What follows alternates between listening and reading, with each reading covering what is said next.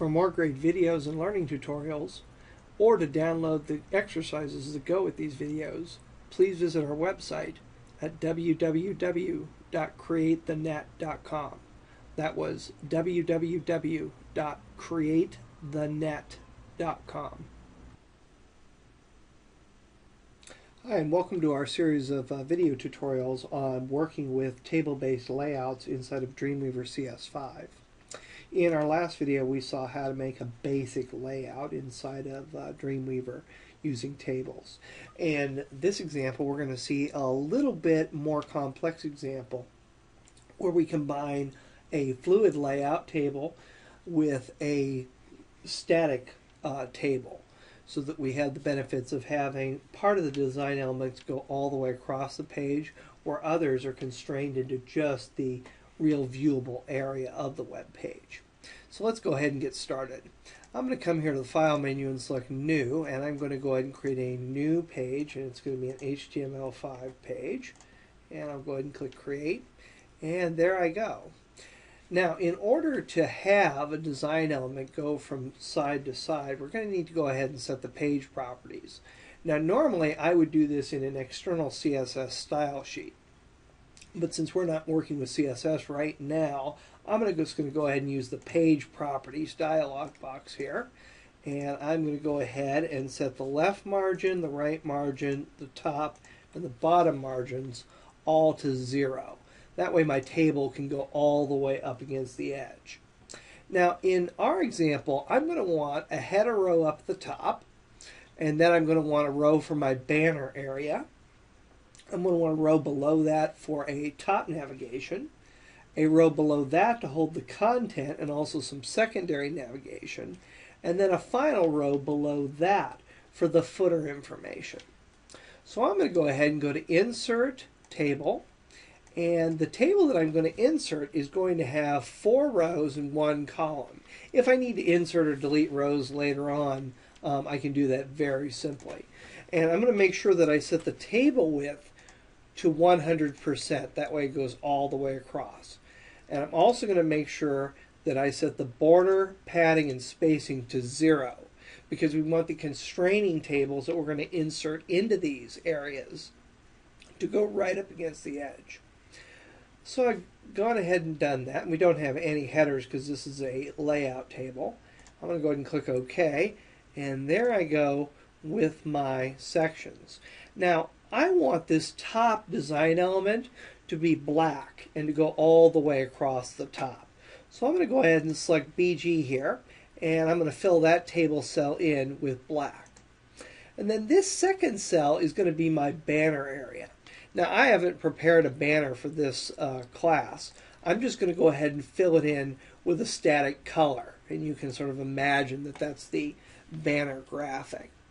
And then we have a top navigation row here, which I'm going to make slightly, I'm going to make it this very dark gray here. And then in our 4th row, that's going to be our content row. And I'm going to do something special with that in a little bit, but for right now we're just going to leave it transparent. And I'll hit Tab one more time, and now we're going to have the footer row, and I'm going to put that same dark gray into the footer row. So now I have the background table that's going to form the background design element. The next thing I need to do is I need to embed my constraining tables into each one of these sections. And to do that, what I'm going to do is go to Insert Table. And the tables that I'm going to insert into each row is going to be a 1-by-1, just a 1-by-1 table. And it's going to be the width that I want to make it. In this case, I want the content area to be constrained into an 800 pixel space. And again, I'm going to make sure the border, padding, and spacing are all 0 on these items. And I'll click OK, and you'll now see that table has been embedded into that first row. Now I'm going to come down here and change the Align property from default to center, and you'll see how that moves that over. I need to duplicate this table in each one of the next 4 rows so that I can use that to place content inside of. So I'm going to go to the Edit menu and select Copy, And then I'm going to click on my second row and go to Edit, Paste. And you'll see that that table has been now pasted into there. And I'll do that 3 more times. Paste, paste, and paste. And you'll now see, you can see that dotted line there. There's now a single-celled table that is constraining each one, that will allow us to constrain the content of each one of these areas to just that particular amount of space, the 800 pixels that I chose.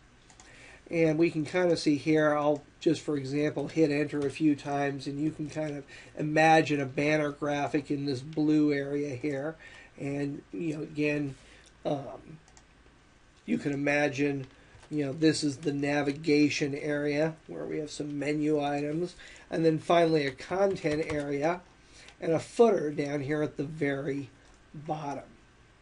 Now, this actual content area here, let's say I want the content area itself to have a background color of white, but I want these sidebars here to show up as a very light gray, just to sort of set them off a little bit.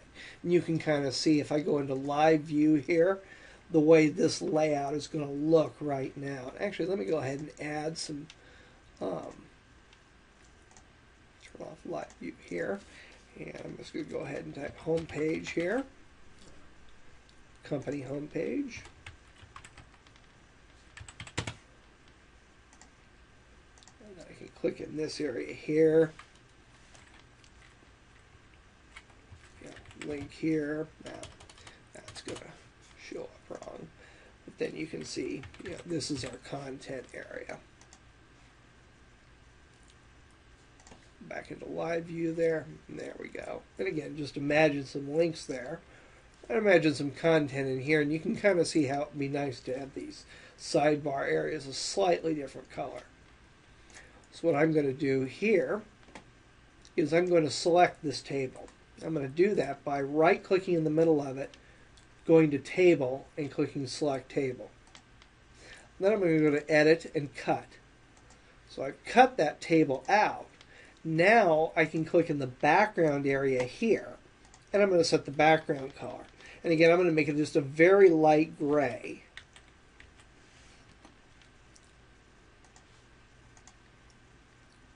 There I go. And then what I'm going to do is I'm going to go to Edit, Paste. I'm going to paste that table back in there. And actually, that's the gray that I put in the background is a little bit too light, so maybe I go to Split here and change that reference to being a little bit darker gray. There we go. And now if I go into live view, you'll see, oh, you know what I forgot? I forgot to change this content area to white. So I'm going to go back into design view here. That's the reason why I wasn't seeing the contrast. I'll click in that area, click here on the table property, and change that to white. Now we see the difference. And now I'll go back into live view, and there we go. And again, you can kind of imagine a banner graphic here and some menu items here. I can enhance this area here a little bit more. I can go back into design view here and maybe increase the padding on this table. Now, I can't see the table properties because all I have is a cell selected. So what I can do is come here to Table, select Table. That selects the table. Now what I'm going to do is I'm going to put 20 pixels of padding on that table. And you can see how that's going to move the content away from the edge. So now it's not pushed right up against that. When we look at it in live view, you can see it a little bit better there. And you can imagine that's a heading, so on and so forth.